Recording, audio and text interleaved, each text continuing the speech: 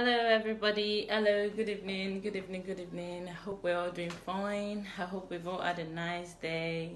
I hope our days are going okay. Yes, you're welcome to my platform. I welcome you, I welcome you, I welcome you. I look forward to everything that we're going to be discussing today. We've been talking about God is not interested in your seed. So yes, I look forward to everything that we're going to be talking about today. Yes, we're going to be continuing our topic on God is not interested in seed. So God is not interested in your seeds. God is not interested in your plant, in your seeds that you give via money. God is not interested in those things. Hello, Mr. Donatus. Hello, you're welcome to the platform. I welcome you to the platform. If you're here, please say hello so I can welcome you, so I can greet you, so I can call out your name. Welcome in Jesus' name. You're welcome. You're welcome, Mr. Ovi. Thank you for being here.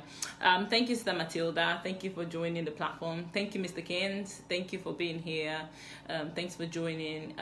We're going to be talking about God is not interested in your seeds today, okay? I hope everyone knows what seed is by now. You know, we've broken it down already the first day, the second day, and, you know, now looking at it again. Seed in terms of money, in terms of giving something to God with the hope of getting something back. You know, God is not interested in that sort of transaction. God is not how do you say it, babalawo, nor is he a genie, nor is he a how do you say, he's not a gambling game. He's not a slot machine that you put something into with the hope that something bigger would come out of. That's not how God works. So yes, we are going to be talking about that topic today. Continue our topic on God is not interested in seeds today. So I welcome you to the platform, Mr. Stanley, Mr. BA. You're welcome. You're welcome. You're welcome, everybody. I welcome. If you're here, please say hello so I can greet you. Okay, I'm going to be continuing our topic. Okay, so God is not interested in your seeds. We've looked at, today we're going to be looking at a few videos, and we'll look at some Bible verses as well, just so that we can understand genuinely. Like, I had to bring the Bible verses into it so that we can really break it down from the scriptures and understand that this is not a personal, you know, it's not a personal vendetta against somebody. It's not about what somebody thinks. You know, I've had a few messages since I started this topic on God is not interested in seeds. People coming and telling me to be careful. And, you know, and the funny, sad reality is the person that had that message to me and wrote that I should be careful. The funny thing I want to say is to them is that for me to be careful of, exactly, that they will kill me, that I should be careful so that I don't die. I mean, that person is telling me to be careful. Okay, so you're going to write to someone to be careful that they might kill them. Okay, who is going to kill me? These people that you call men of God, right? They are the ones that you're telling me to be scared of, that they might kill me. Now, if they're capable of doing something like that, and you know of it and you're well aware, then why exactly are you still calling them and referring to them as men of God? Isn't that enough understanding? Isn't that enough reality for you to understand that these are no men of God? If someone can call me and tell me, oh, I should be careful of what I say, you know, we're going to look at a Bible verse today that helps you to understand why it is okay to call out these men of God and to talk to them, and to help you understand that I am equally as important as these people you call men and women of God, okay? We're going to look at a few videos today, and we're going to get that to that, okay? Hello, Mr. Shola. I welcome you to the platform. You're welcome. You're welcome. You're welcome. You're welcome. I hope everyone's had a nice day. Okay, so let's get down to topic. The other day, I'm just going to do a quick run through of what we did the other day. The other day, we looked at where tithes came from. You know, we looked at Deuteronomy. We talked about, about the tithe was actually given initially. It was a Mosaic covenant. You know, it was between the children of Israel, and it was, God said to the children of Israel when they came out, you know, gone to the promised land, and they shared the lands, they shared the portions of the land. God said that the Levites, the tribes of the Levites, the children of, the descendants of the Levites, they should not get any portion of the sharings, on the land. And because they didn't get any of the portion, the God said that the tithe was to be paid to them as an inheritance. So now let me tell you something. The tithe is not just a random thing that you do. The tithe was actually their inheritance. So for a pastor, so now God has said that these children of Israel should pay this to the Levites as their own inheritance, their own portion, because they didn't get a certain portion. Now, let us fast forward to Malachi chapter 3, verses 10, where Malachi was talking to the priests, and it was saying to them that, it says that, bring ye all tithes into the storehouse, that there may be meat in my house, and prove me now herewith, said the Lord of hosts, if I will not open you the windows of heaven and pour you out a blessing, that there shall not be room enough to receive it. Now, let me explain who that Bible verse was talking to. Now, that was Malachi speaking to the priest, because now let me tell you how it worked with the tithes. At the time, the children of Israel would give the Levites' children, they would give them a portion, the tenth of their yieldings, of actually what they actually would yield. And then when the things that they would, maybe their farm, their animals, their produce, whatever it is, they would give them a tenth. Now, the Levites were supposed to take a tenth of that tenth and then take it into a storehouse. Now, the storehouse was where the widows, the children, the needy, everybody that needed something would go to collect something. They would go there. Now, that was just it. That was it. And then, at the time when Jesus came, the Levites were still existing at the time. That's why Jesus was saying to them, the Pharisees, that they would play their tithes in cumin. It's cool. But the Levites are no longer in existence today. They are gone. That whole tribe is gone. So we're not supposed to pay tithes anymore. We're not supposed to be sowing, and we're not. Even Jesus himself, he was from the tribe of Judah. He didn't take anything. He didn't ask for any tithes to be paid for. He didn't ask for that because he didn't need that. None of the disciples, no, not Paul, none of them, John, nobody ever spoke about tithes. Because there was no need to, because it would be criminal to take it. Because for you to pay it, you have to be from the children of Israel. Now, if you have to receive it, you have to be from the tribe of, so you have to be an Israelite to pay it. And then if you have to take it, you have to be a Levite to collect it, because it was their inheritance. They had to collect it. And it would be a sin to not pay it to them. Then it would be a sin to collect it if you are not. It would be like, for example, an Israelite should go and pose as a Levite and say, I want to collect this tithe that they are paying. It will be a sin because you already have a portion of the inheritance given to you. Now, if you need something and you don't have, let's say you can go to the storehouse and go and collect something. That's how it works. Simple, case closed. That was just it. We tithe, and tithing end, and it died there. But the people that we have today have been teaching. The thing is, if you don't understand the word of God very well, the word of God will be easily twisted. People will literally twist the word of God, and then pitch it to you and give it to you to eat. They will give it to you and tell you this is what the word of God says. But that's not the word. What's not what the word of God says? We can see clearly here in the book of where is it again? In the book of Numbers chapter 20, that God was saying to them that they should give this tithe. Deuteronomy 18 all the way to 20, Deuteronomy 18, 21 to 24. If you want to read it, go and read it. All this, that was for the children of Israel, and the Levites to know what to do. And in Malachi, that was simply for the Levites. Finished. That's it. Case closed. Now, if we have all of this information and we're not reading it, the pastors are reading it and they're using it they're twisting it and they're using it to tell you that this is what you should do, then it's just a shame, because they're just making God look bad. Even Jesus, that was the Son of God, did not boast. He didn't come boasting. He kept saying, I'm the Son of Man. I'm Son of Man. And these pastors, they have literally turned themselves into God. And like I said, we are going to read, a Bible verse today. Okay, so let's just read the Bible verse. We're going to read Numbers chapter 20.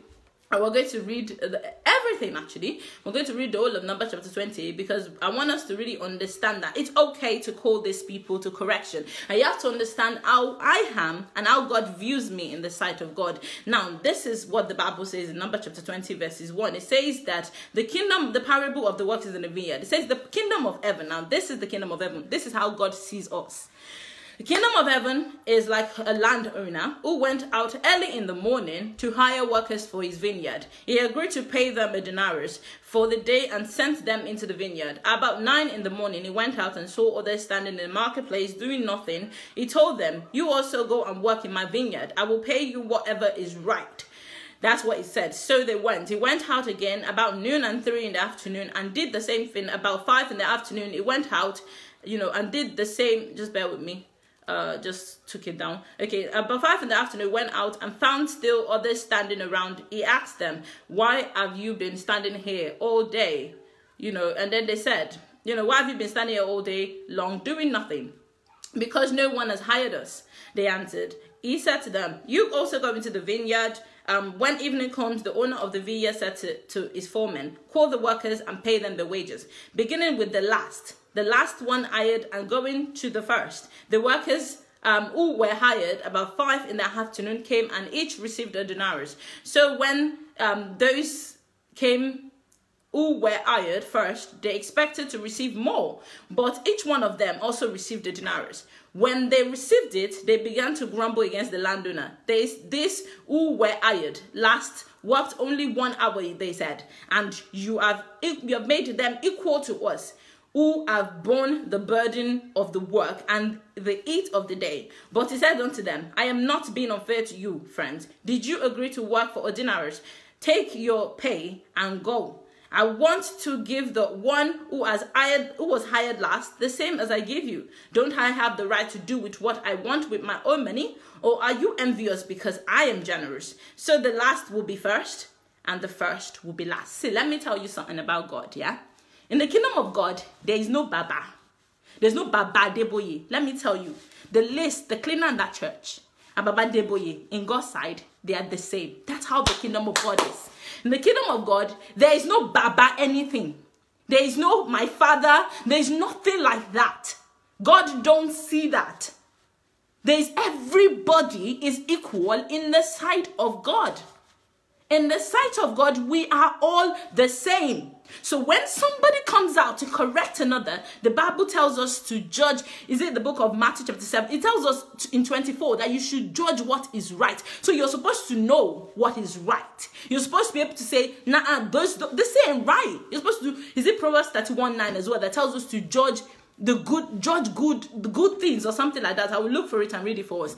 You're supposed to look at this. You're supposed to discern amongst you what is wrong and what is right and call it out. You're supposed to be able to call things out. You don't sit around. You can't just see things are wrong and say because one person is Baba, he has been there since morning. He has been there since morning. So what? In the sight of God, that is nothing. In the sight of God, they are equal. They both get 1 denarius each. Simple. Case closed. That person that came at night, that young child, and that old Baba, they are the same. There's no culture. In God, God don't have culture. God don't do religion. God don't do your traditions. That's yours. It's you people that insist you want to be traditional.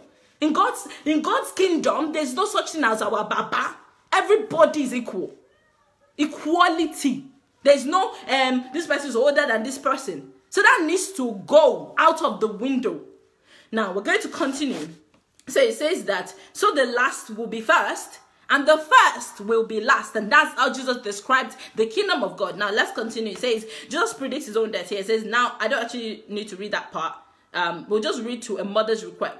I'll read it anyway, because just 3 verses. It says, now Jesus was going up to Jerusalem. On the way, he took 12 aside and said to them, we are going up to Jerusalem, and the Son of Man will be delivered over to the chief priests and the teachers of the law. They will condemn him to death, and they hand him over to Gentiles to be mocked and flogged and crucified. On the 3rd day, he will raise to life. And then 20 says, the mother of Zebedee's son, now this is the part I want us to really understand. It says, the mother of Zebedee's son came to Jesus with her sons and knelt down and asked a favor of him. What is it you want? He asked. She said, grant that one of these two sons of mine may sit at your right and the other at your left in the kingdom. You don't know what you ask, Jesus said to her. Come, can you drink the same cup as I am going to drink? We can, they answered. Jesus said to them, you will indeed drink from my cup, but to sit at my right or left is not for me to grant. These places belong to those whom they have been prepared by my Father. When the 10 heard about this, they were indignant with the 2 brothers. Jesus called them and together and said, you know that the rulers of the Gentiles, now this is the part, the rulers of the Gentiles lord it over them, and their high officials exercise authority over them. Not so with you. Now this is for people who want to pretend that they are leaders. Those people you are calling your baba and your mama. This part is for them. This is the part they forgot to read in their Bible when they were doing our Baba and our Mama. You cannot correct us. You cannot call us out. Now, this is the part of the Bible they have failed to have read to you. And they didn't read it before they took place of power. Now, someone don't read this part and is pretending that he's a pastor. Then he has failed. He has already failed even before he began. Now, it says here that, not so with you. Instead, it says, not so with you. Instead, whoever wants to become great among you must be your servant. And whoever wants to be first must be your slave, just as the Son of Man did not come to be served, but to serve and to give his life as ransom for many. See, now Jesus, I'm tired. I'm tired of these so-called fake pastors, these pastors that they actually pretend as if they are men of God. What we have been having, what we have taught here is a lot of concoction. It's like somebody has cooked concoction and pretended that it's jollof rice. You know the real taste of jollof now, and you know what concoction tastes like. That's how it is. What they have been feeding and people have been thinking that is true all this while is just fake. They are not of God. They have nothing to do with God. They are literally not God's teachings.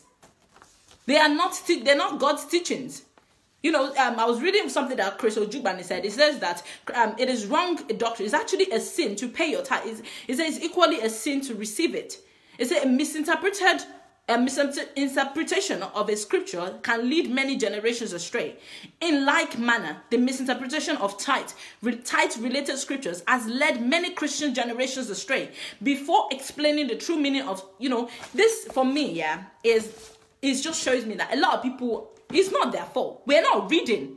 If we don't read, a lot of people that have come and they are attacking, they're telling me to be careful. Oh, I should be careful. You know, I just realized about them, they're so sad. Because most of them, it's like they're coming and saying, we know it's true, but don't say it. They're like, be careful to say the truth. How can you be careful to say what is true in the sight of God? Who exactly am I afraid of? The truths that I'm speaking of is the truth of the scripture, which is given to all man to explore, for which God told us that we are unequal in God's sight, just as we have read in Matthew chapter 20. So who exactly should man be scared of?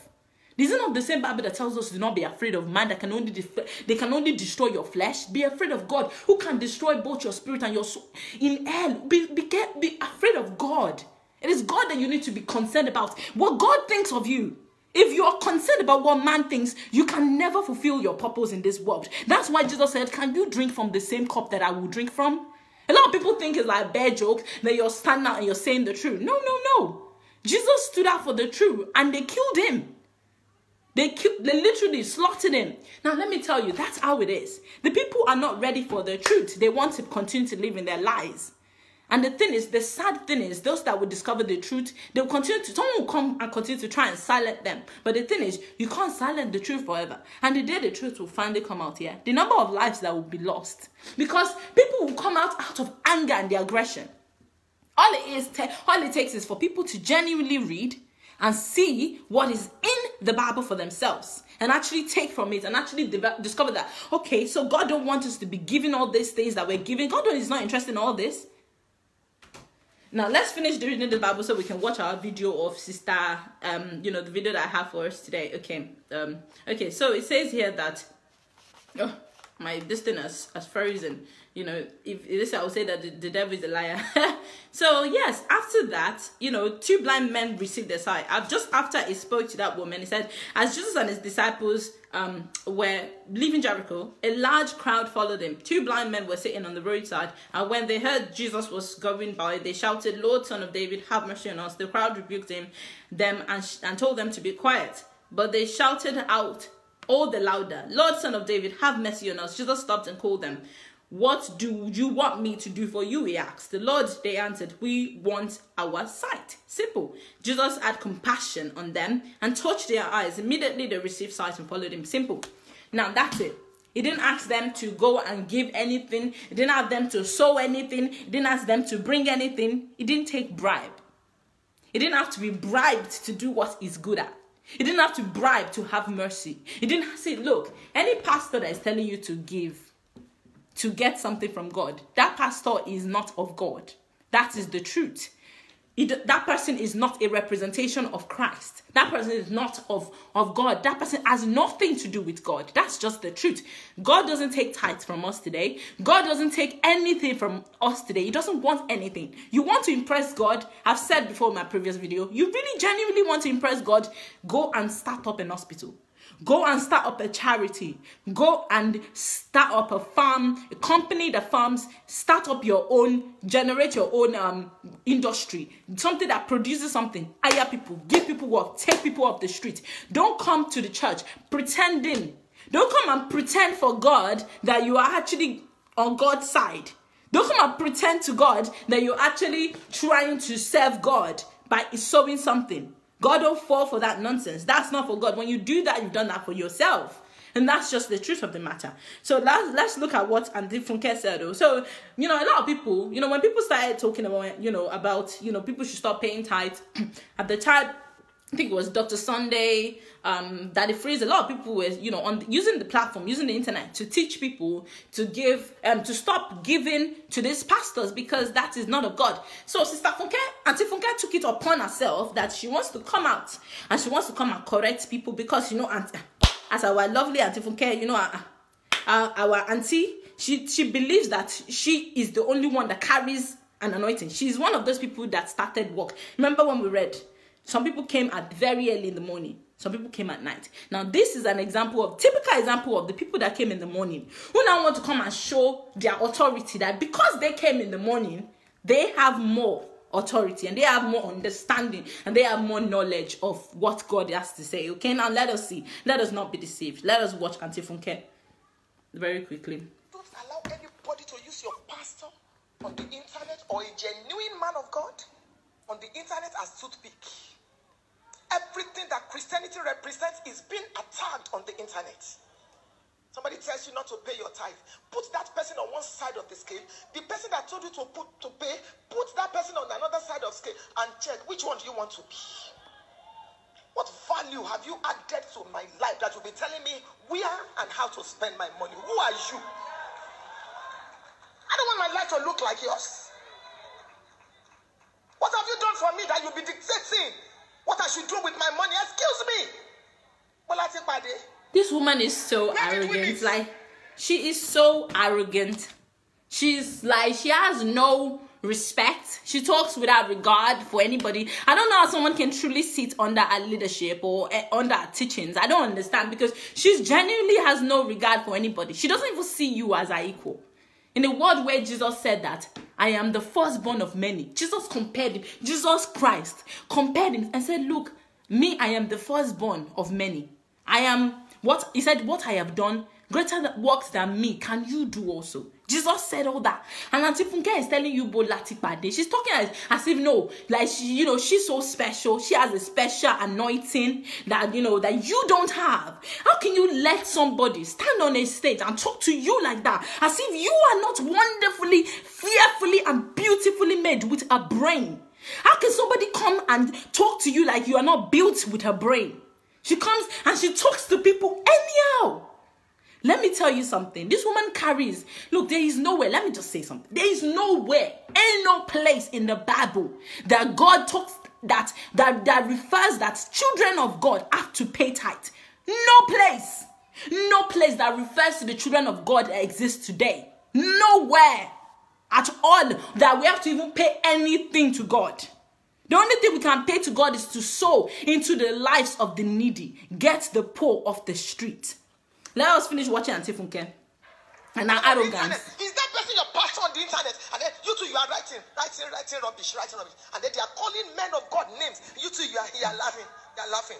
And you want to sign millions? You want to make it? Oh, wow. So she's saying that it is because you're giving money now. That's why you're signing millions. You want to make it. You want to sign millions. You want to make it. She's telling us now that it is because of something that we give. That's why God gives us millions. That's why. And if we don't give, then we can't have the millions, because we are against their pastors. We want to make it. So we cannot make it because we are against the men of God. We cannot make it because we are talking, because you're telling the truth.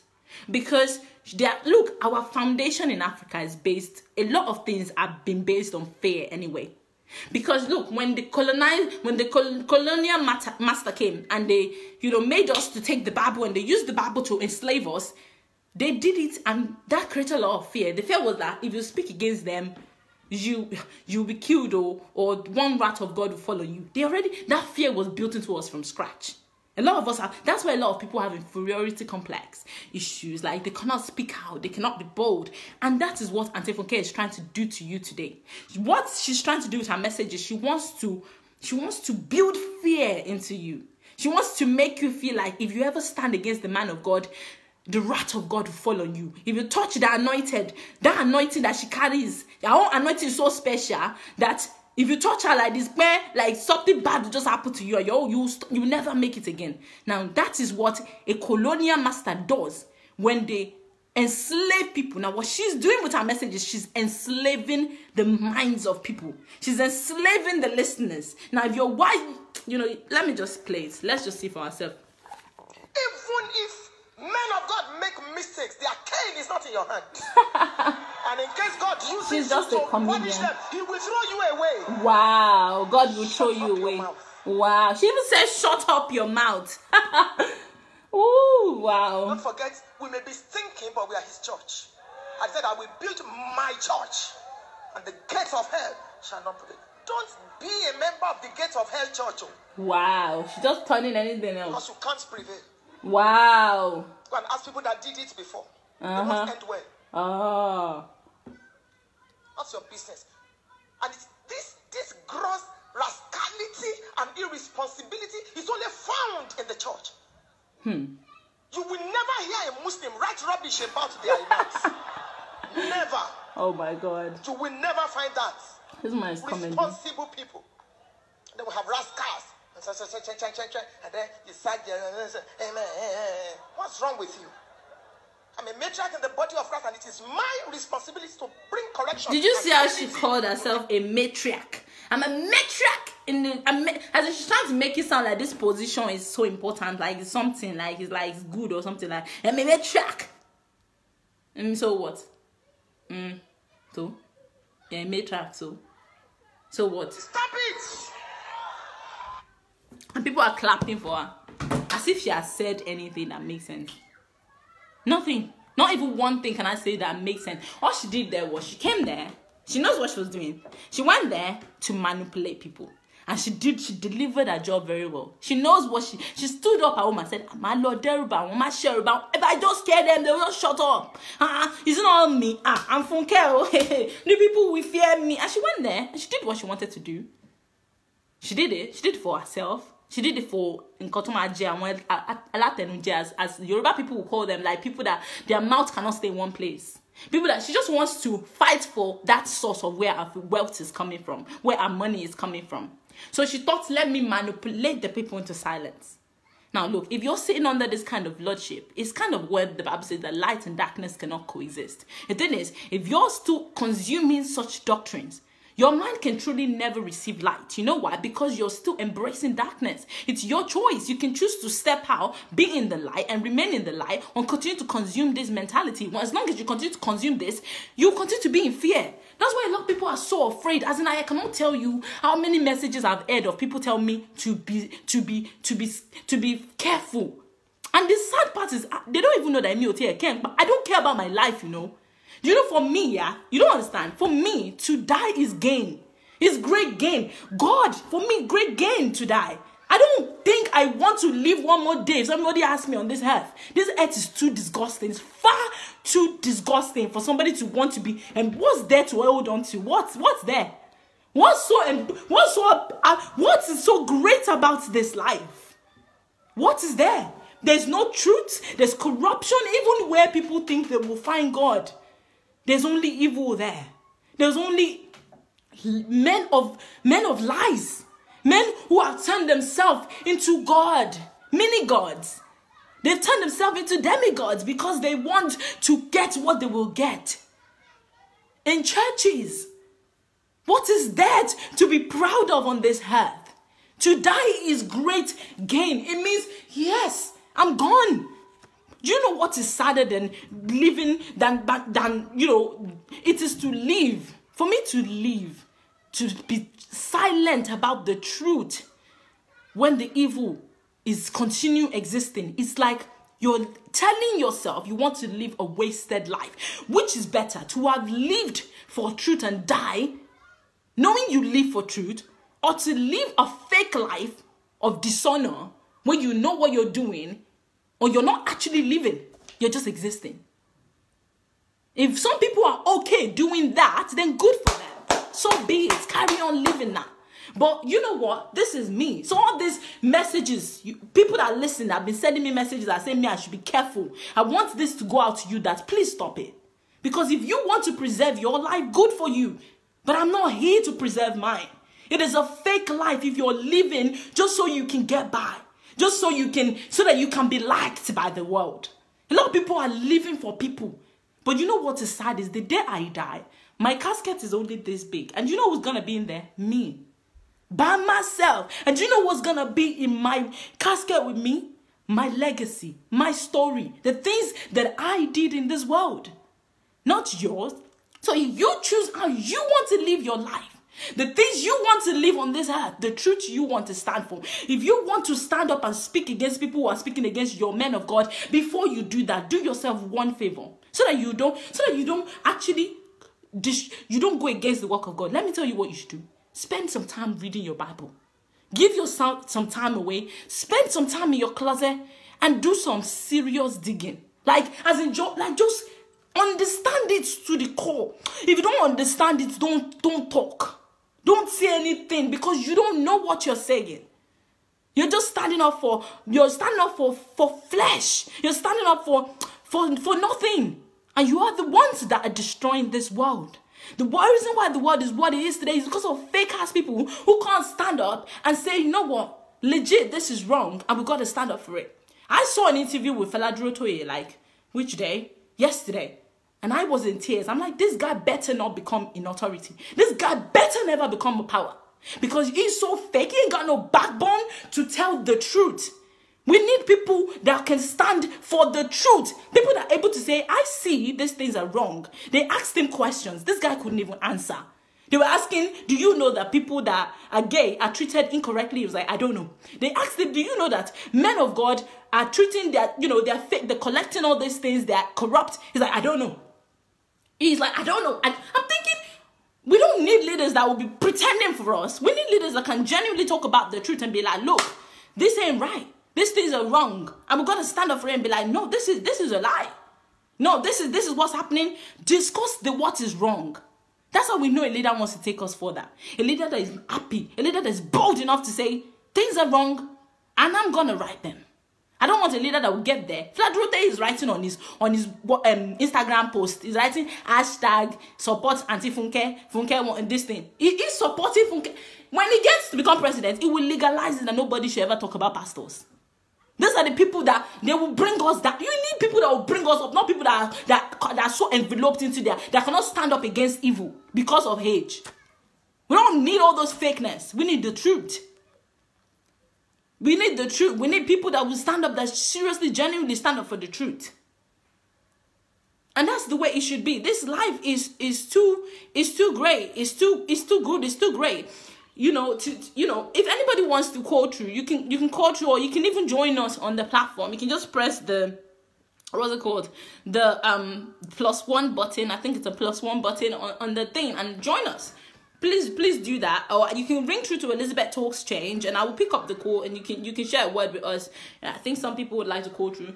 Yeah, so I have a lot of videos to show us today. Today is video day. I really want to show us another video right now. And it's a video of a man, who literally, we all heard everything that Funke just said, thinking that she's somebody. Now, there's a man that counters this. I've showed this video before. I just want us to watch it again. I really like this man. Just watch it. At no time did any revival in the history of the church has come accompanied with something to do with money. Did you hear that? Did you hear that? At no point, at no time did any revival come accompanied with anything to do with money. At no point, at no time in this life.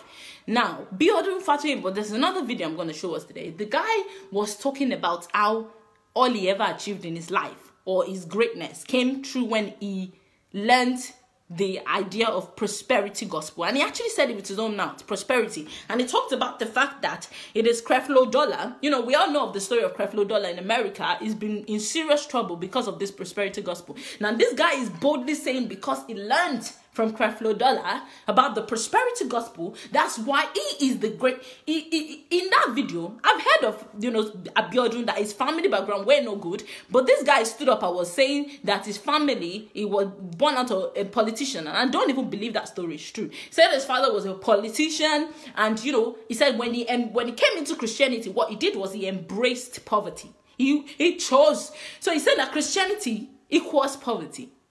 The guy is such a... It's like he will literally just say anything.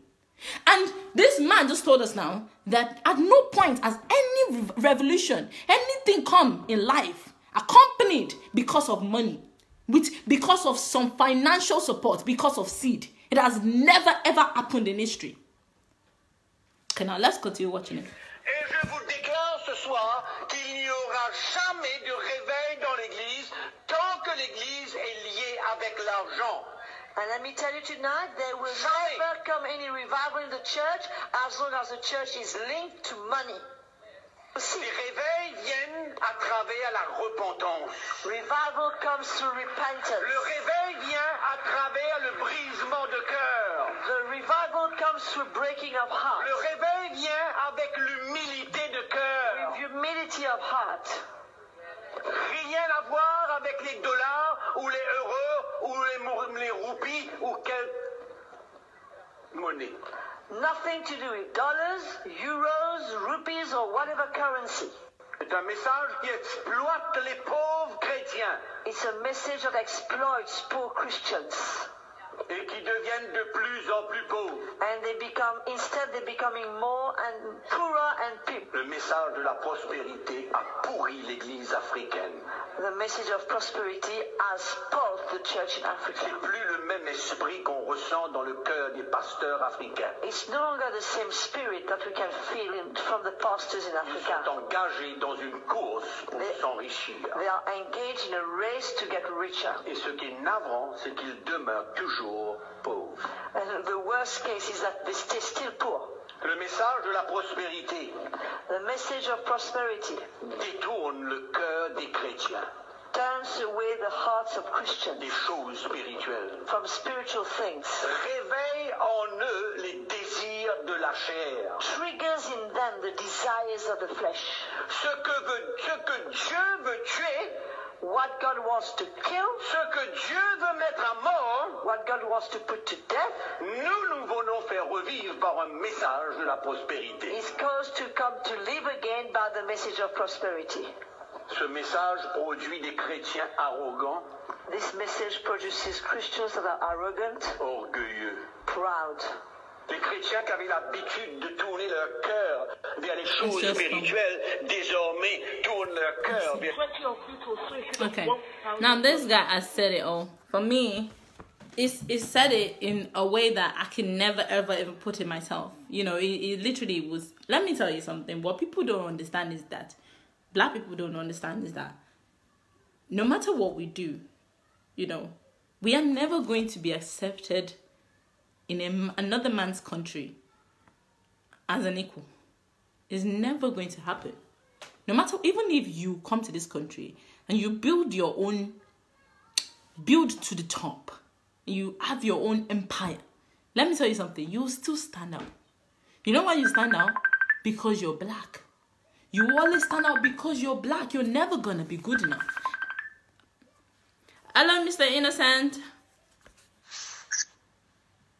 Hello, Lizzie. Hello. Good evening. Thank you for calling. You know who's speaking? Yes, Mr. Innocent. See, people like you make Christianity very, very, very attractive. Oh, thank you very much. The very moment you made mention of that fella Dorotoye guy, yes. I watched the interview too. I thought I was the one who remarked what he was doing. Oh. He was completely dishonest when he was being asked. There was a time he made a post about Rwanda. He was talking about some stuff like that. Then he just said God called him to actually be a leader. So I replied, I told him that, look, it was actually religion that actually started that Rwandan genocide. The religion was one of the basic problem of religion, ethnicity. Those people would believe that God, the Hutus, actually believed that God gave them the power to kill the Tutsi, and they were calling the Tutsi dogs. They were calling them all sorts of names, and they were using the Bible to quote them.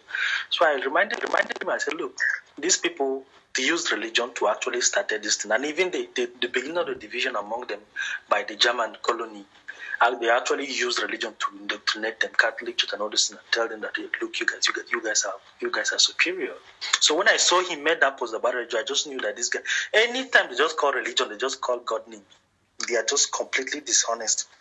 So once he said that question they asked him about gay people, he pretended as if he didn't know what was going on in the country. And the lady that died, I've forgotten her name, she said, I think something, Lila, like that, Lila Johnson Semina. She asked him, like, if I'm gay, do you support that I spent 14 years in prison? He dodged the question. He didn't even answer. He won't answer. The guy has no honest bone in his body. I only realized that as well when I was listening to him. I didn't realize it was that bad. I was like, man, he's no different. He's like the younger generation of the leaders that we have there today. He's just the same. He's gonna just carry the same thing over again. I've watched all his interviews. Yeah. He doesn't have any substance to give. First of all, he was asked questions about his policies, political policy. He didn't even answer any question. He didn't even give any concrete. He's just craving for power. He's like that, just show guys that just have power and just show off and enjoy. When I just saw it, I just say, these people, this one should just come out. Please, are your videos available on YouTube? Yes, I have them. I normally try and I will be transferring them to YouTube, so that you can have them in YouTube. Just let me know if you want anyone out there. Most of them are with me, and I can transfer them to YouTube for you. No, I'm talking to people that are watching you. Okay. How many people are there? People can go along and subscribe to your YouTube channel. I don't know if I've subscribed, but I was looking for. At some point, I said I wanted to ask you. Yes, please subscribe. It's Elizabeth I Know. Just type Elizabeth I Know on YouTube. You'll find me, and then you can subscribe onto one of my on my channel. Yeah. Please go ahead, everybody, because I would like to really move to YouTube. To be honest, I don't even want to. People should go to YouTube right now, subscribe, because see, a lot of people go to YouTube to watch videos, they search topics to learn stuff, and you are very consistent with this topic. It might seem as if it's not doing any damage to them now, to their personality, but these things are going to remain there on record. A lot of people will see them, and you don't even know that there are a lot of souls you're saving from. Thank you very much. Some people are already trapped in this thing. All they need is just one push from somebody. They just need somebody to just say it. So when they hear it, they will just believe it and say, look, we have been trapped. There are a lot of people that have been frustrated with this system. I made a post some few minutes ago about a lady who she just says she's an atheist now. But she's spilling vile words. She's just saying that religious people should be castrated, religious people should be killed, religious people should be poisoned, and that.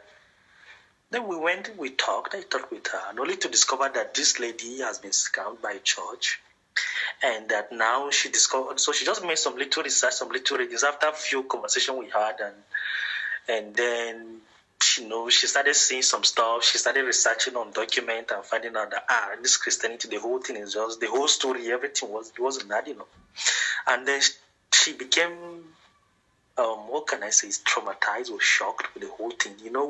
When you go deeper into research, you discover a lot of things are not, in place in history and stuff like that. But right now, she's confessing that she's an atheist.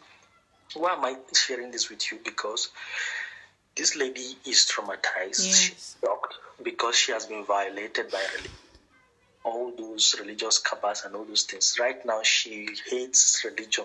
So I was just looking at her and say, sorry, sister. All of us went through this level. Me personally, I went through a very serious identity crisis. I suffered from low self-esteem. I was, I've never felt comfortable in any church at all.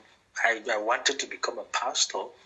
I tried harder to preach on the street, to try to convert people. I was just in trouble. I just wanted to. I wasn't satisfied at all, So when those whole crisis started, if you watch some of my old Facebook posts, you'll see how I was bashing religion.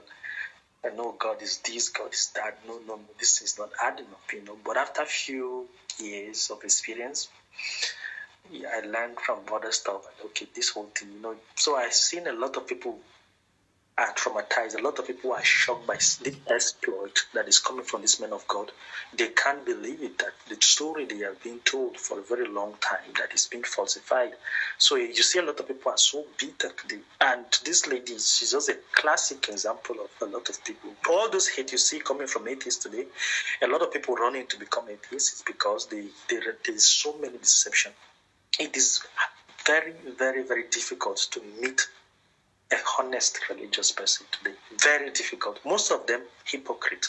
You see them, they'll just go to church, dance, then they will come, they will judge you. Or just watch them, just give them a few 3 times. You see one, you see dishonesty, you see lies, or you see them claiming, oh, they are holy, holy, holy. But the next minute you see them fornicating around, and they are not living the life that they are claiming that they are living. It's very, very, very difficult. So I don't know who is deceiving who here. So this whole thing, people that are tired of religion, the manipulation, funke with the arrogance, is just too damn difficult now. Very, very, very difficult.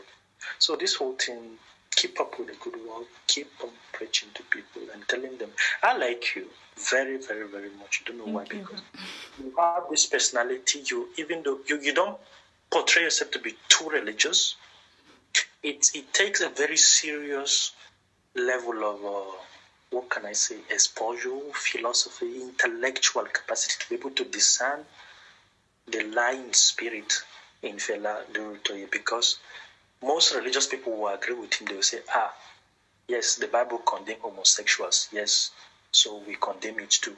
But they don't know that time changes. We're in 21st century. There are a lot of things that were permissible in the olden days. For instance, I just saw a post recently on Facebook too of a lady who made a post on Facebook. She said that single people should not have premarital sex. They should remain virgin also till they are married before they can. I just told her, I said, look, not all people are able to even get married. Even some. I have an aunt, 55 years old, who is not even married today. She's still praying for her husband to come in every day. She claims she's a virgin. I don't know how true that is, but she kept all those things. And I told her the example. There is another example of another Nigerian pastor who divorced her husband. She claimed virginity. Now she got married to the husband. There was no more sexual satisfaction because the husband couldn't satisfy her sexually. She wasn't comfortable in the marriage. She demanded for a divorce. So I say all these doctrines, all these holy life that people are trying to live, deceiving themselves. They know it, that they are actually deceiving themselves, that they are just living a very hypocritical life. But they are clinging on to these things and using it to judge other people, to condemn them. But you're not like that. You're a very open person. Now you talk about this fella, most Christians will disagree with you. They will tell you that gays should be condemned.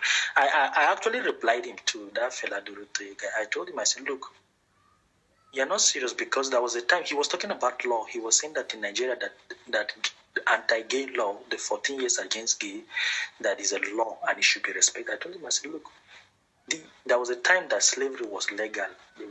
They said that it is legal. They even classify black people as just above animals. And it was legal. It was written in the law that they should be owned as property, and that was the law. So are you trying to say, as an individual right now in your position, you cannot do anything to change the law?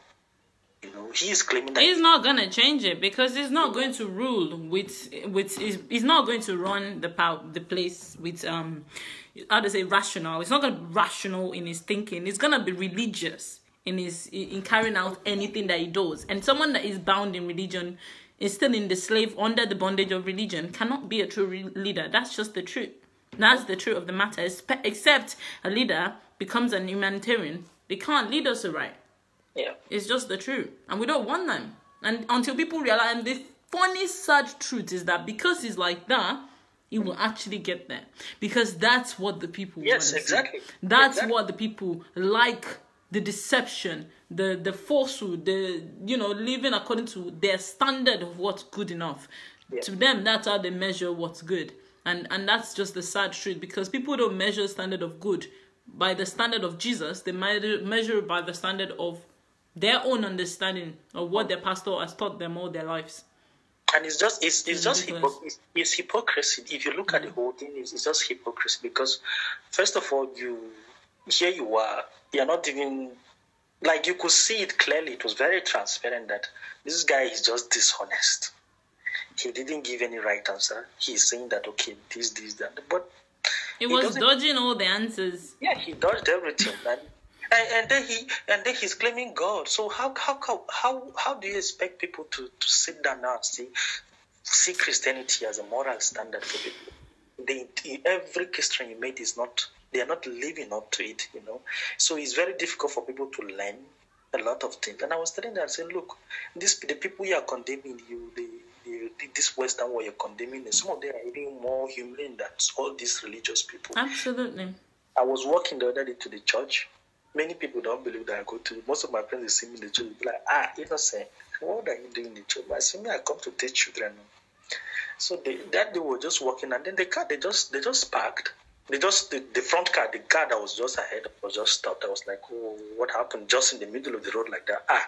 It was a bird, the baby bird that just fell on the road. I don't know, from the tree. I couldn't fly. They were just the front car. These people stopped. And a little girl went out, picked the bird, and took it to the bush side and just dropped it there. And then all the cars just stopped. I was like, hey, look at these people. You people are condemning them. You think you are religious. And you think you will go to heaven, and all Europeans, because they don't go to church. Their churches are being turned to me. You come in France, every Sunday you see people walking their dogs. It's the time they eat with their families. It's that time they go to cinemas. They spend a lot of time. Nobody go to church. Churches, all their cathedrals, mighty edifice, beautiful. There's another one, 700 years old cathedral, born in a building 14th century. There are a lot of them. You see the big here. They are all being turned to museum now. They put it. People will come and be visiting and be looking at them. I was telling Nigerians, I said, look, all these big churches that they are building in Africa. Europe did the same thing. All their churches now are now turned to museums, and what they are building in Africa is not even as beautiful compared to what you find here in Europe. In short, just give it 10 years or 20 years, they will have to renovate it. But the building they have in Europe here are solid stones that they used to build them. So what do you want to show these people again? We're living in 21st century. We're talking about witches and wizards when Europe has already outgrown that. There was a time here in France, they burned about like 150 women on the stick. They accused them of witchcraft. They set them ablaze, burned them up. You know, that was olden days. This is something of history, but these people they have already passed this stage. Now Africa is still living in that dark age, superstitious mind. We're still living there, and our people, they don't accept correction. Fear is still, like you said about the colonial mentality, that is still packed in our mind. They just want to stay there. They are afraid of their pastors. I just posted my worst video on my YouTube channel. Somebody came in and was bashing. He said, look, young girl, you're fighting death. Say you're going to die if you don't stop talking about these people. Yeah, all they are coming, exactly. So negative and judgmental. And next, they don't know the meaning of what it means to judge anyway, so I don't blame them. It's okay. They can say whatever they want. You could see clearly that they are coming, they are being trapped by fear. They can't express themselves. You can criticize politicians, you can criticize anybody, but don't criticize the men of God. But I say it's written clearly in your Bible that judge every spirit. Yes. They try every spirit if the spirit is of God. So what part of that Bible that is not clear to you? The spirit they judge is the spirit outside of the church. They can't judge their pastor's spirit, you see.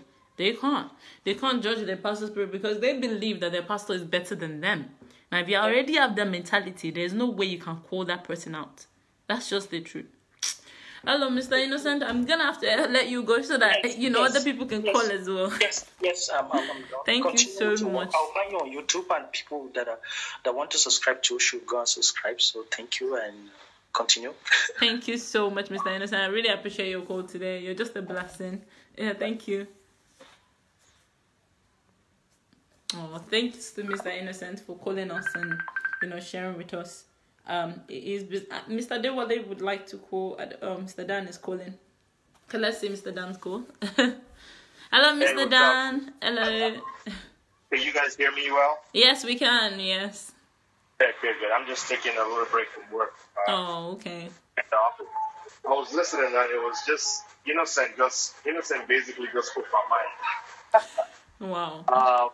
When you were talking about the Tithe guy, because I'm very, very much involved in the politics going on in Nigeria right now. Just because, as a young person, you want to see a country do well. You don't want to be in the West. And every time you hear about Nigeria, it's bad news. Boko Haram, herdsmen, Libya, people are dying. It's just it's ridiculous, exhausting. So I watched that interview too about the guy, and just what you guys said. It doesn't take. I mean, they say common sense is not common, but it was so easy to spot that this is a person that doesn't have integrity. He doesn't have the character. He doesn't. I would say he doesn't have the balls to be able to stand up for the truth. For example, in regards to the issue of, Charles was asking him that, there's a lot of pastors that have private jets. And then he was like, oh, every pastor doesn't have private jets. He was like, I don't know. Yeah, so I'm thinking like, dude, and I'm going to be very honest with you, right? Yeah. It's a sad reality, but if you read the 48 Laws of Power, there's a lot of talks about people like you need to tell people what they want to hear. See, Nigeria is a society where if you tell them the truth, they're going to vilify you. Yeah. Nigerians don't like the truth. Mm-hmm. You tell them that especially when it comes to poverty, because even before Nigeria became the world poverty capital, I was always speaking out like, look, I mean, there's something wrong here. You can't tell me because you're a Christian, it's okay to be a poor country where almost everybody's poor, and you're saying, oh, I have Jesus, so I don't need to worry about money. Jesus didn't mean for you to suffer. He suffered for you, so why should you come and suffer on earth? Being a Christian is fine, but you still have to make sure you are learning, you are evolving, you are doing the right things to develop your country and make life reasonable for people. But I feel these people have been indoctrinated for years, and that's the problem. It's hard to change people who have built up habits. You have people who were born into this, because I was born into it as well. I used to be a youth pastor in Redeem maybe 10 years ago. All these things where you grew up in the church and your parents, taking you to church every day, drama department and all this kind of thing. So it wasn't like we had a choice. Are you still there? Yes, I'm listening, yes. Okay. It wasn't like we had a choice of what we needed to do. But when I got out of the country and then I started working, when I came to the West, I saw a difference, I started seeing, because a lot of the reasons why a lot of these people can't see the truth is because they're still in there. Mm-hmm. If they get out of there, they'll start seeing the truth. Wow. It's hard to criticize someone who you are going to listen to every Sunday. You know what I mean? Yes. They have to get out, like, you have to completely get out. Yeah. If you don't completely get out, you can't live for the truth. It's just the truth. It's just like an addiction. If you're addicted to heroin and you're taking little bits every other day or every you can't week, speak against it if you're still doing it. You cannot. So they cannot see what we're seeing, because they're saying, oh man, this guy's so holy. I see him on the altar, everybody's worshiping him, But when they step out, then their eyes will open. What you're doing is great, definitely that Bernardo guy, I wouldn't vote for him even if they gave me $10,000. Even if they paid me $1 million. Even if they gave me all the money in the world, I wouldn't. Because no point. And I'll take the money, actually. Yeah, and transform the world with it. We don't need people like that as leaders. Yeah. Because all he's going to do is he's going to be playing romance with the truth. He's not going to be able to stand up against people like Adeboye, No. Guys, Some of those guys are actually richer than Dangote, the Redeem camp. They just hide their millions. They hide it. Camp was built at like $8 billion. A lot of people don't know that.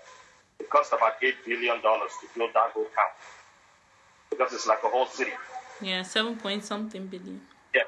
If a pastor can have that kind of money, how much does Dangote have? Maybe 20 million, and he just used that for church. So he's richer than Dangote. A lot of people don't know that. But, it's sad, man. Thank but you. Keep doing what I thought I should talk about that. I mean, I'm supporting Shuri right now, you know. Yes, I think Shuri is one that's politically like getting on. So. Yeah, he's very neutral, and he sounds like someone who can actually stand for something. Yeah. But, he's got balls. He leads people. Did you see the thing he led this morning? He led like a campaign. I'm like, is it Dorothy that would lead something like that? Yeah, that one. That's the kind of it would be like, don't stand against the men that are older than you. Exactly. Anyway, thank you very much for your time. Typical Nigerian. So let's keep on spreading the message. You know, let everybody keep sharing and sharing. Yeah. You know, when they no longer have anywhere to hide, where anytime they go on Facebook, they see everybody talking. Maybe their eye will. Yes, absolutely. Thank you so much, Mr. Dan. I really appreciate your comment. You're just a blessing. Right. Thank you for calling us here. Have a lovely evening. A nice day at work.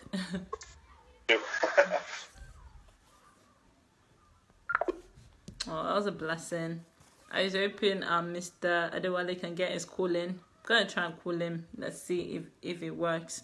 He was trying to call us earlier and see if he can bless us. I'm really blessed by everyone who shared. I really was touched by Mr. Innocent's called when he said that somebody tried, a lady has turned away out of religion now and she's completely somewhere else. Like she's hating on Christians and she's saying that, religious people should be castrated because of what she went through, in being in that sort of setting. And for me, that is just so sad because if she's feeling like that because of, someone called me, a friend, had a conversation with me today and he was sharing with me of some of the things that, happening in Nigeria now, they've sort of been scammed. And I was just so sad with some of his sharings and I was like, all this is happening in the church? And the person was like, yeah, all of this in the church. And I was thinking that, this is just one church. I was just so disheartened and so broken in my spirit because I realized that there's a lot of things that are going on that God is not happy with. A lot of things that are messed up in the church, in the body that nobody is speaking out against because everyone's too scared to stand against the pastors and talk and actually call them out and say, sir, you're not doing what you're supposed to do. No, that what you're doing is not for God, it's for you. Nobody can stand up against these people we call our men of God. And if we can't stand up against them, then we can't be bold, we can't tell the truth. And they will keep exploiting people. That's just the truth of the matter. Let's just watch another one of Sister Auntie Funke the liar. I was gonna show us a building, but let's just watch another Funke. Yesterday, I was led to take a seed from you. If you have it, please bring it. She said she was led to take a seed from people. Okay, anyhow. I don't know who led how. If you have it, because it's not God, though. Be very fast about it. So whoever led her. Hurry up, hurry up, hurry up. Hurry up. Hurry up if you're coming, come very fast.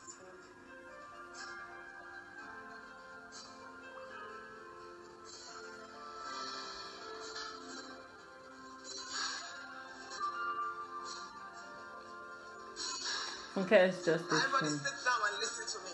It's just a shame. I want 5 men in this ministry that will give a seed of $1,000 every year. Every year. It's a covenant. You can do more. But 5 of you, every year you give a seed of $1,000 anyhow, whether in bits or in pieces or as a whole. You sow it to your man of God. Stand up, I want to pray for you. Did you guys hear this lady? She said that God is expecting, she wants men, how many? 5 men? To come out and sow a seed of $1,000 every year for the rest of your life. And you know what, let me tell you something about this seed is, at least when the Bible tells us in the book of Genesis that Isaac sowed a seed, he sowed a seed. The seed he actually sowed was actual seed, as in like he planted something, like he sowed a seed put the seed down, the seed then produced, then the Bible says then he gained, then he became richer and richer until his wealth was beyond. Like, as in, he sowed, and actually sowed, he planted a seed. This lady is telling you to sow a seed that you will never see the result of. This is not God of God. God has never asked any of us to sow a seed to get anything from him. To get from God, you cannot sow. You cannot sow to get anything from God. Anything any man asks you to sow, that the person cannot show you what you will get.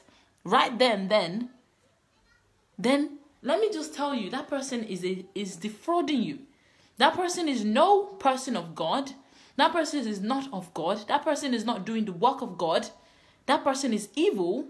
That person is a poison that is about to intoxicate. The person is about to destroy your world. Is about to come into your world as a jam and put extra burden on your head for no reason.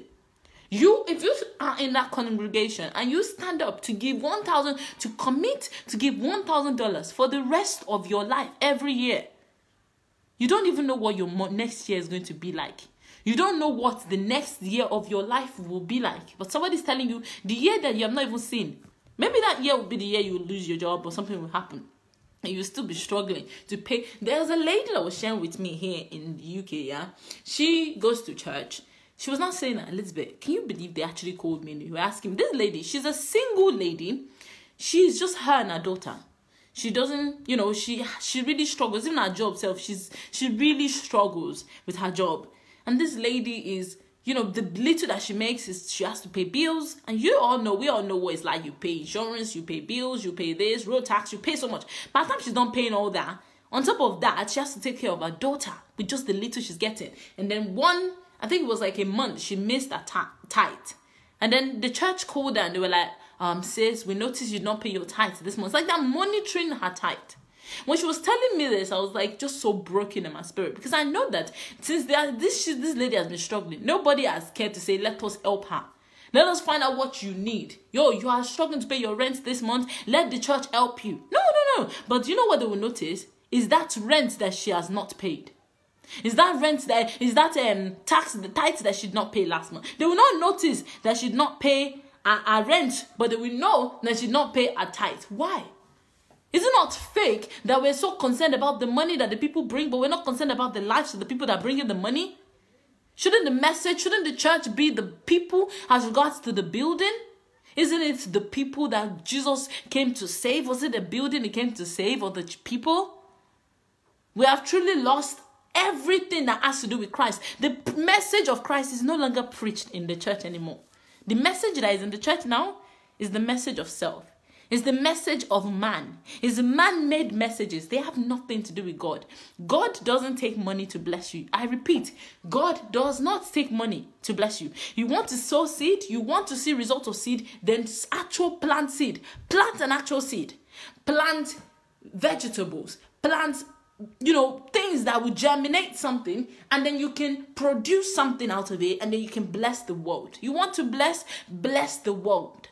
Bless at large. Any pastor, and I repeat, any person that calls themselves a man of God, a man of woman, or whoever they say they are, and they're telling you that you need to sow a seed. Let me just tell you something. They are liars. They are not of God. They have nothing to do with God. Let me just read one more Bible verse for us so that you understand why they are not of God. We'll read Ephesians chapter 2. Ephesians chapter 2 verses 8 to 9 says, "For it is by grace that you have been saved, through faith, and this is not from yourself. It is a gift of God, not by your works, so that no one can boast. For we are God's handiwork, created in Christ Jesus to do good works, which God prepared in advance for us to do." Let me tell you something. It is not today that people have been calling out people that claim they are men of God and correcting them. It is not today. Let me tell you since when it started. It started in the days of Paul and Peter. There was a place in the Bible where Peter was teaching the Galatians that they need to circumcise their children to be saved. And then Paul had to call out Peter and said, what was wrong with you, Peter? You are preaching your wrong teaching. The message of God, the message that Christ taught, says there is no longer need for the physical circumcision. There is now the circumcision of the heart. It is not the circumcision of the flesh anymore. It is not that circumcision. The circumcision that Jesus preached is the circumcision of your heart, that you will be connected to God by spirit. Paul called Peter out, and you know what Peter did? Peter humbled himself. He humbled himself to listen to the message that Paul was teaching him. Peter taught him that you need to understand that this is the message of Christ. If you want to teach people, and do you know that the same Bible, the same Deuteronomy that taught the law, the Mosaic law about tithing, is the same one that taught about circumcision. It's the same one that taught about, sacrificing animals. And do you know what? The same correction that Paul had to, if Paul did not correct Peter that you should stop teaching about circumcision, Peter will probably still preach about tithing as well. But the thing is, Paul was able to call him out quick enough for him to stop it. And he stopped it. He stopped it, he listened, and he stopped preaching the message. Stop preaching fake messages. But if you have people that you call men of God, that you cannot call them out and correct them genuinely, to call them out, then they're not men of God. They don't belong to God. They are functioning in a class that does not belong to God. There is nobody that is above anybody. There's no man that is above anybody. In the class, in the life, in the house of God, in the farm, in the vineyard, just as we read in Matthew 20, all is equal. We are all the same in God's side. Those that came in the morning, Antifunke Baba Deboye, those that came at night, that they freeze Mayowa, small girls, everybody that is you, that you're watching, you and Baba Deboye, in the sight of God, you are the same. Each and every one of us, we are on the same level with everybody. There is no greater anointing. So when someone comes to you and tells you, the Bible says, touch not the anointed, remind them that I am also anointed. And I'm not just anointed. I am a prince. I am royalty. I am a king. I am a king. I am a priest. I am not a priest of the tribe of Levites, but I am a priest. The kind of priesthood that Jesus won for us. We read the other day now. We read in 2 Corinthians chapter 3. Was it chapter 3? And we read about how Jesus, got that priesthood. He got the priesthood. He didn't have to, it wasn't a kind of, he won the priesthood by giving his life. He gave something that nobody else has ever been asked to give. That's why I said to us the other day that nobody, if God really was to take seed from us to bless us, I swear none of us can pay the seed that God will take. The seed that God will take, that it will not be $1,000. And if you can say you should come out and commit nothing. The kind of seed that God will ask you, you will seriously, like, you'll be begging God, that God, but no. Like, seriously, the kind of seed you'll be paying like 1 million a year. I don't even know if it'll be even that cheap. We cannot pay any seed to get anything from God. Or anybody that tells you that is preaching something called the prosperity gospel. And the prosperity gospel teaches them all these bad things. Then they will just come and manipulate you with it. But you need to read. If you don't read, you don't discover things. You don't know what they're doing. We need to read for ourselves. We need to study and know the truth for ourselves. We need to know the truth so that we're not bound by the lies of Antifunke. And people actually came out. People actually came out to give money, to give thousands of dollars. It's just so sad, the kind of world that we're living in. It's just so sad. Let's just watch this guy. I was trying to but let's watch him. He's a liar. He's a liar, but watch him. I don't like watching him because the guy irritates me someone irritates you to the core. Like, I can't stand him anymore because he's so filled with lies, and you can read his body language that the guy is just a liar. He's a liar. He's just a liar. Everything that he says is a lie. And I want you to know that for the truth, because the thing is, open your eyes, pray, ask God to open your eyes. Say, God, give me an understanding. When Jesus was going, he said, I'm going to send the Holy Spirit so that the Holy Spirit can come and help you. The Holy Spirit was to come into us and actually take the place and actually, come and, help us. Not take the place, but rather come and help us. So he's supposed to come and dwell. That means that the Holy Spirit is subject to you. Just as the Bible tells us that, let no man say that I'm taken over by the Spirit. It says that because the Spirit is subject to the prophet. That means that you are the prophet. You are still in charge, but the Spirit comes into you to help you. So that means that whatever you want the Spirit to do, you can ask the Spirit of. So for example, you need an understanding, ask the Holy Spirit to help you with that understanding. But you have to tell the Holy Spirit what you want. That means the Spirit is in you. The Spirit is with you to help you, not to control you. So when pastors tell you, give as led by the Spirit does not lead you. You lead the Spirit.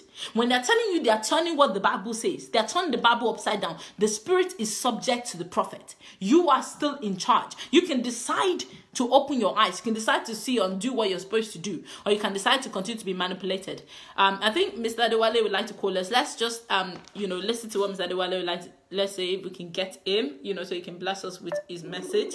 It's just a blessing to listen to other people talk as well as myself, because I always learn from other people, so let's just see if we're able to get Mr. Adewale on the phone, before we watch our video. This guy they're about to show us literally has no fear. He has no fear of God. He has no, literally this guy is like operating in an office that I don't understand his office. I don't understand Fatoyinbo. I don't understand what is leading him. I really genuinely don't know. I'm afraid of him. I'm afraid that people, human beings that, are under him, because I know what Nigerians are like. I know what people that are in deep in religion, I know what they're like. Because when you're so consumed by religion, especially when you've been there as well, you know what it feels like. You want to know God. You genuinely want to serve God. You want to know the heart of God. But you don't know that the man that you're under is the devil. Is just being controlled. He's being led by his own personal desire. He's led by self. And, is led by, what's it called? Sorry. Okay, let's watch it. Our offering was 10,000 naira in our lives. And not too long ago. I remember like yesterday. So I'm not one of those people that got into ministry for money. I could say I'm a rich kid. My father was a politician. Lies. But going into full-time ministry, I embraced poverty because my father... Can you hear what he said? Going into full-time ministry, he embraced poverty. The guy is so full of himself. Like, embraced poverty. Look, if you know someone that has the spirit of Fatoyinbo, run. You know what it's called? As in, like, carry your shoe, put on your head and run. As in, jet out of there with this. As in, run. Don't look back. Because someone that carries the spirit are the most dangerous kind of people in the world. They're the most deadly human beings that you can ever meet. You see, the thing is, they are very ruthless. They are men that are very, very ruthless. These are men that should be locked up behind bars. They are capable of doing anything. I tell you. So be careful of him. Be very careful. It's like a snake. Let's just watch what he says. Son, So basically, how I got here was that one day I met a friend. I mentioned the name of the brother, Pastor Tithe in the hotel. I met a friend through a pastor friend who introduced me to Creflo Dollar, Bill Winston. Can you see? Creflo Dollar is talking about the people he learned from. Creflo Dollar. Going from Ilorin, where poverty was what was called holiness. This guy is a liar. I'm from Kwara. Poverty is not called holiness in Kwara. Okay, in Ilorin, we don't call poverty, holiness. He's a liar. He's lying again. The guy is lying. He's a liar. He's just saying anything that he wants to say. Is this in the Bible? I began to study it, and I began to practice it. I believed it with the whole of my heart, and my life began to move on. Not too long ago, the guy that gave me the material visited my house. And when he came to my house, he was like, Pastor Biola, what kind of prosperity is this? I am not at this level. I said, I don't know. You gave me this material. He's even confessing. When he left. He's even confessing that what he's doing, he got it out of a material that was given to him. He said as well. He was given a material. Nobody they didn't give him a Bible. They gave him a material. And then he said, the material they gave him was a prosperity gospel material. Now he read the material and began to live his life according to that material they gave him. And then his life began to be prosperous. What he's doing is clearly confess that I did not get it from the Bible. Prosperity gospel is not from the Bible. It was a material that was given to him, and then he said, is this from the Bible? He knows himself that what he's doing is not of God. He knows genuinely that, but it works for him because the masses whom he is exploiting they are too shallow and it's like, for example, now somebody is doing something bad, but you're not standing up against that person. You're allowing the person. So he knows that these people are so gullible, they will let him get away with it. It works for him, so he carries on doing it. That's how it works. That's how genuinely it works. I'm not supposed to say this publicly, but this is what the Holy Spirit told me. He's lying again. The Holy Spirit told him. The Holy Spirit cannot tell him anything, even if they pay the Holy Spirit. You know why? Because he's no longer confiding with the Holy Spirit. He's confiding with that material they gave him. He's not getting anything from the Holy Spirit. He's getting it all from the material.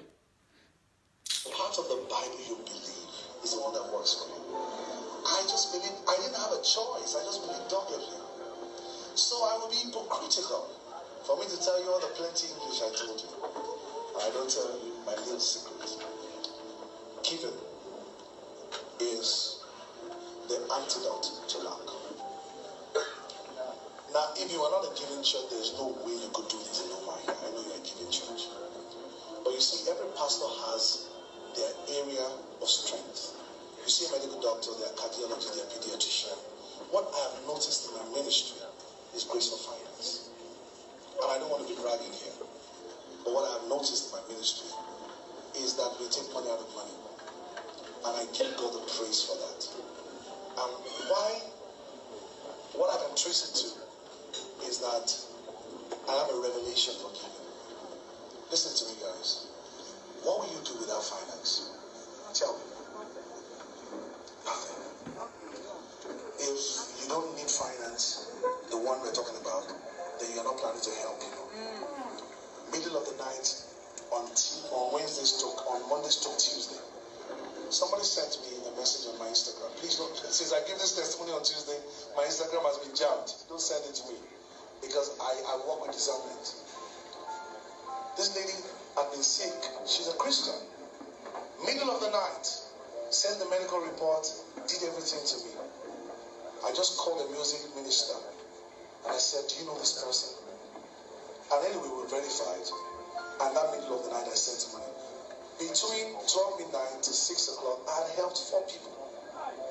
That is what finance is for. That's what finance is for. Maybe you know about the gratitude in our church. They didn't attend our church. We picked them. We did a talent hunt and picked them. We didn't give them a car. We brought them, got them a house, got them a driver, got them a boss, put them on a salary. They taught them how to swim. They taught them how to. They changed their lives. They've been to Dubai. They've been to South Africa. That is such a liar. Money to do that. Think about how many people you would like to help, but you can't help because you don't have money. Your salary can do what we're talking about. You need a kingdom dimension of it. So I don't want to belabor this. Pastor does not have a need. This conference has been paid for. You know that. And I looked at all the speakers coming. There's no speaker here that is here because of money.